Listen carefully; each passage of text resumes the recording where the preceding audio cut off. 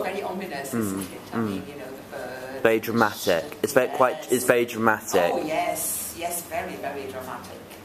Could you say like they play on the stereotypes a bit? Because like you've got the old lady that comes in talking about the station, and you're thinking, oh god, it's just a bit of old cobblers. Yes, absolutely they do. Oh yes. Anything else? What, I mean, maybe, you know, what makes it British, if you like? I mean, you know, we know this is a British film, not just because they speak English, but, you know, what makes this British, culturally British? The sense of humour. I think so too, definitely, yeah, yeah. You've got like the steam trains that everyone connects with the designer house, but you've got the rain that comes out of nowhere. It starts raining. Yes. It's quite nice, and then... Absolutely, yeah. Like the cobble street and the rows of houses.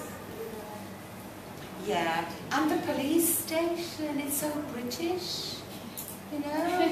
I mean, it's not quite the same today, but for quite a few decades, not that I was around, but, you know, the police were sort of regarded as, you know, the friendliest kind of gentlemanly-like people you could find, and they were. Going off what you just said about the gentlemen, is it sort of like the way they talk to each other, like, oh, good day, and all sorts? Yeah. Yes, and because they're so nice to each other, everybody's so nice, you know? And that is sort of quintessentially British, really. It is. Yeah, well, it was. It was a while ago. Yeah, because like the policemen, like they see you coming and it's like they're kind of like, oh god no, but they're Sure. really polite, like it's more than pleasant to see you. Yes, exactly, exactly. Exactly. So much.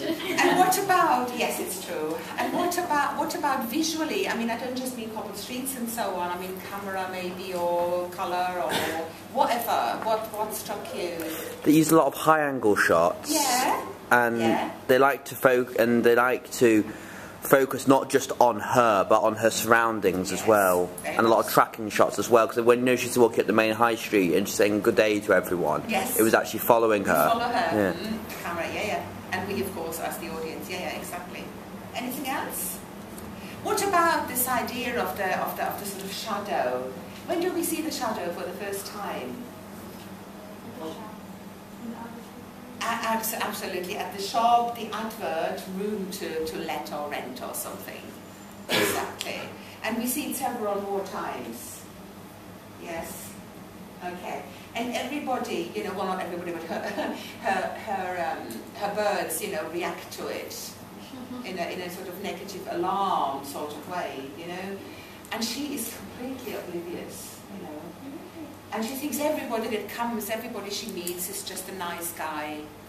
And does he, I mean, it doesn't look it, does he? It doesn't really look like the most, you know, sort of nicest person that you should welcome into your house. But she's so nice. She doesn't question him, she's like, come on in. She doesn't exactly come into my house, exactly. Yeah, well, because there's a matter of life and death and this, and I've just noticed that they're both Wallace and Gromit films also. That's what the Wallace and Gromit, the matter of life and death, and then the Wrong Trousers is based on the same movie. Yeah. Just, yeah. Well spotted. Yeah, absolutely.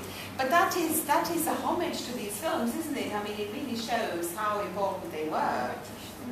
Yeah, and how British, if they're still, you know, remade, as it were, or referenced, or whatever, quoted in today's films, which they are, absolutely. Oh, if you haven't seen The Lady Killers, I can only recommend it. The remake set. It's free online, so you can get it from anywhere. It's a really, really brilliant film. Remake of The Lady Killers. And it's, to me, it is very, very British, very black humour. And it's a black. Very black. It gets blacker, believe me. It gets a lot blacker. You know, this type of women in America go, oh, well, yes, yeah. One of it is Yeah. about the women which I liked. Yeah, exactly. So anyway, that was just an example of the post-war Ealing comedies. Probably maybe the most famous one, but there are others, you know, very famous ones. Okay, and of course Alec Guinness in fantastic form. So anyway, we'll have a break now. That's what we'll do.